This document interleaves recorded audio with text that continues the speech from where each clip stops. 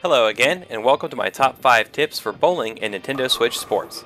This is the second in a series of 6 videos, each one covering one of the 6 sports currently available in Switch Sports. Once you're finished with this one, check out my video covering tennis. Now let's hit the lanes and improve our game. This first tip is one that can be easily overlooked or underestimated. When you are lining up your throws, don't forget to use the arrows on the beginning of the lane to help you aim, and use them as reference points to make adjustments to your aim. Once you find a good angle, remember how you were lined up in relation to the arrows.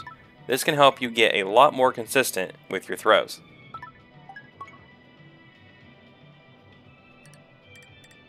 You can put spin on your ball when you throw it by twisting your wrist as you do so.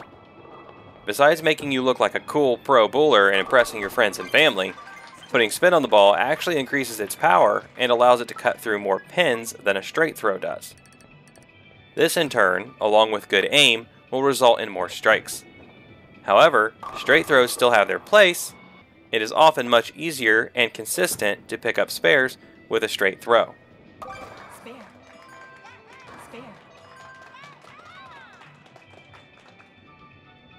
You may have noticed that some of your throws are a smooth roll, while some look more like a toss. This has to do with the timing of your arm swing. Once you hold down the trigger button and move your arm back, your character will start to move toward the lane. Try to learn the timing of how long it takes for your character to reach the lane.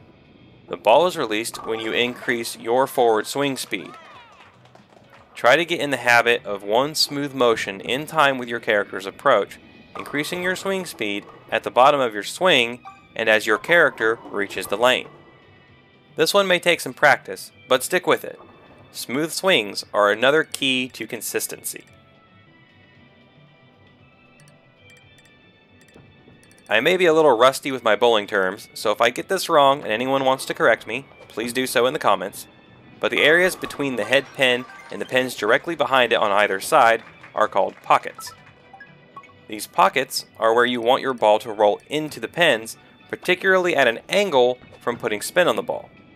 Hitting a pocket will allow your ball to hit the most number of pins and therefore greatly increase your chances of getting a strike. My final tip is to find what works for you, memorize it, and repeat it. Put all the tips above into a style that works for you. If you consistently get strikes by throwing a straight ball, then throw a straight ball. If you get strikes out of a crazy spin, sending the ball from one side of the lane to the other, then do that. Just like real bowling, you will develop your own unique style that works well for you. Remember, practice makes perfect. Well, there you have it. My top 5 tips for bowling in Nintendo Switch Sports. If you have any other tips to share, please leave a comment below, and if you've learned anything new or enjoyed the video, please hit that like button.